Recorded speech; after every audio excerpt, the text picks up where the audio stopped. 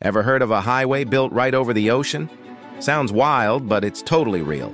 Even crazier, it's made using bamboo. Yep, a huge floating road resting on bamboo rafts.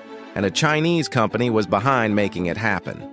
This ocean highway stretches for more than 6 miles, and to pull it off, they used an insane 10 million bamboo poles. Each pole had to be just right, around 26 feet long, 3 to 4 inches thick, perfectly straight, and without any cracks. So why use so many poles? The seabed there is super soft and muddy. Just dumping sand or rocks wouldn't work because the foundation would give way. Luckily, the area has plenty of bamboo. Engineers wove the poles into giant mats, kind of like underwater rafts. They buried these mats under layers of sand and pressed them down onto the seabed to make a solid base. With that foundation set, they could build the road surface on top.